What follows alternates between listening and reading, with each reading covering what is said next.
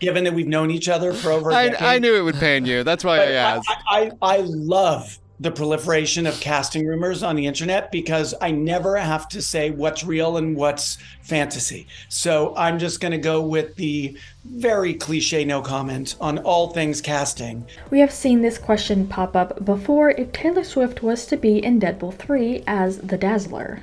I'm not going to exploit what is a personal friendship with the lovely Taylor Swift, but has the word dazzler ever escaped anyone's lips when you've been in a room with Taylor? It sure escapes the lips of social media every day, and that's all I'm going to say. Would she be a good dazzler, just whether it's you or someone else directing?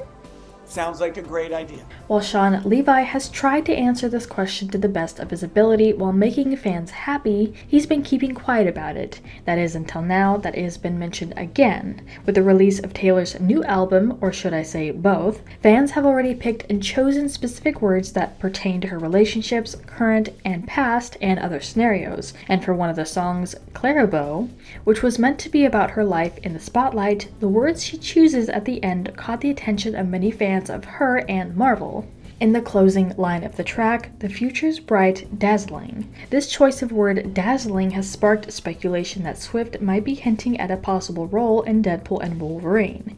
Given that the word is very close to the character's name she would be playing, I want to say never, if she were to appear, it could be as herself or possibly the Dazzler, a mutant who can transform sound waves into different types of light. More recently, Sean was asked once again, no comment, because that's a double whammy. That's Taylor related and it's MCU related. I'm no dummy.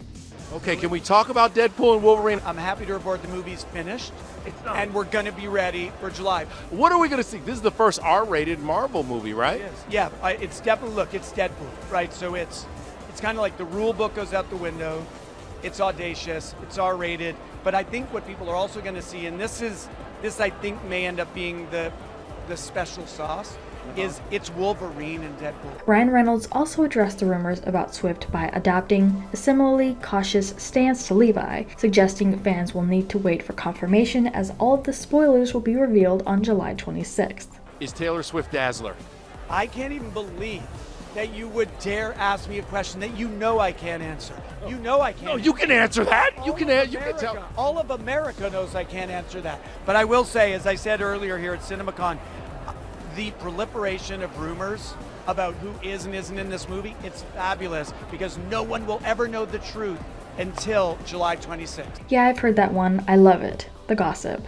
I think it is a sign of how eager people are to get a peek behind the curtain in this world. Every single one of these secrets and spoilers will be revealed on July 26th, he said. Okay, Deadpool 3 and All Too Well were filmed in the same location. So fans out there are speculating now that that's a little golden nugget and Easter egg, if you will, that Taylor Swift is going to make a cameo in the next Deadpool film. Well, if we shoot the next Deadpool film in our house, then that would be that location.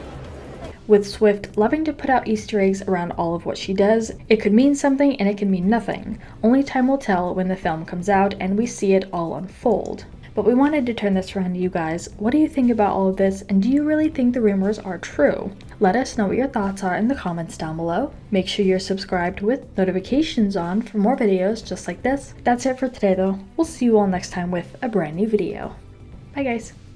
I love the proliferation of casting rumors around my movie because there's so many that it's impossible to know what's real and what's made up. And so all I'll say is, yeah, this movie, starting with Ryan and Hugh, but definitely in other areas, some of whom the world knows about, Matthew Macfadyen, Emma Corrin.